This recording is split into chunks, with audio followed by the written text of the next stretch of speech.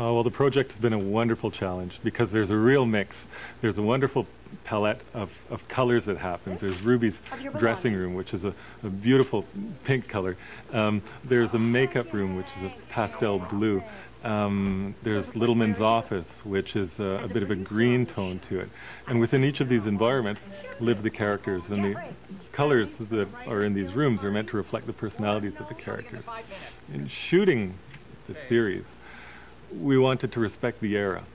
So we've gone with these pastel colors and a bit of a softer tone throughout. It was our decision to shoot film on this one to help reflect that look, and also, importantly, to help reflect the period of 1964, when these television shows used to be shot on films and had a very distinct look to them. In the period, the camera often was static, and especially with comedy shows. So we've kept the camera static for a lot of it, unless it was absolutely required and motivated that we move the camera in a certain direction.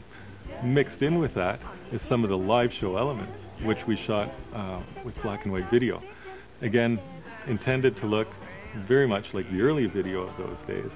And the show will cut back and forth from color of the actual fiction part to the live show elements, which will be all black and white.